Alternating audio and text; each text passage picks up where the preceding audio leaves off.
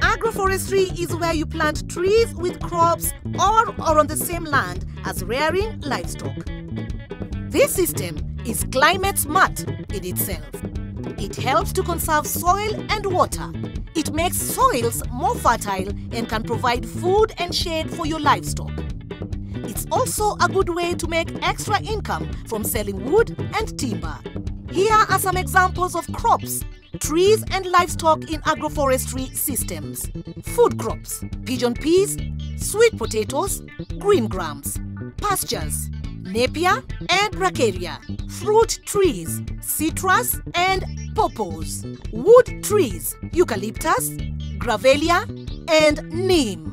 Livestock: cattle, sheep and goats. If you're interested in starting agroforestry on your shamba, ask your extension agent for advice or get in touch with iShamba.